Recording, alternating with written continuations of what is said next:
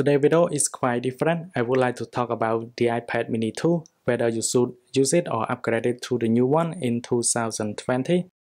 If you like this kind of video, please hit the like button. In 2020, iPad mini 2 has born 7 years ago. It is a bit old. Let's find out if it is okay or not to use it in 2020.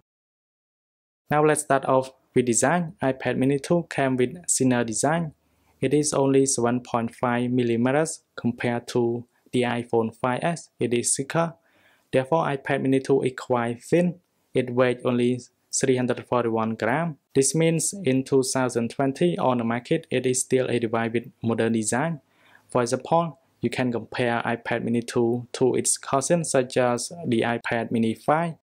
It has no physical differences except the internal component. Ridiculous thing about iPad mini 2, it doesn't born with Touch ID, while on iPhone 5s you can find the Touch ID on it. That means you need to manually type in passcode every time you unlock your iPad. Sometimes it is quite interrupted if you adapt to newer iPhone with Touch ID or Face ID. However, if you still own iPhone 5 or lower, it has no problem at all. Now move on to internal components. iPad mini 2 came with A1 processor, which can be found on iPhone 5s.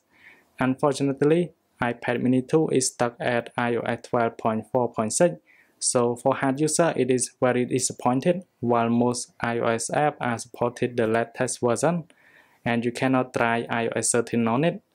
On the other hand, for basic users it is still fine, while you have less demand on apps and games. For example, most social media, games, Apple apps are supported by iOS 12.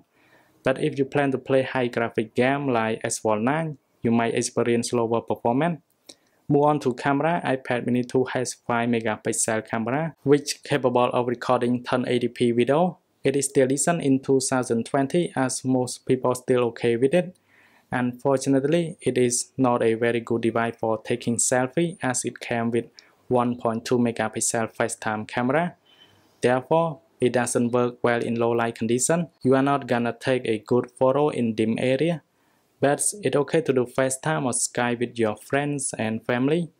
In addition, for daily use, me personally, I have no issues so far on my iPad mini 2. I can still use it for simple tasks such as Microsoft Office, some small games, record fun video with family, and so on. Battery on my iPad mini 2 is still handled very well.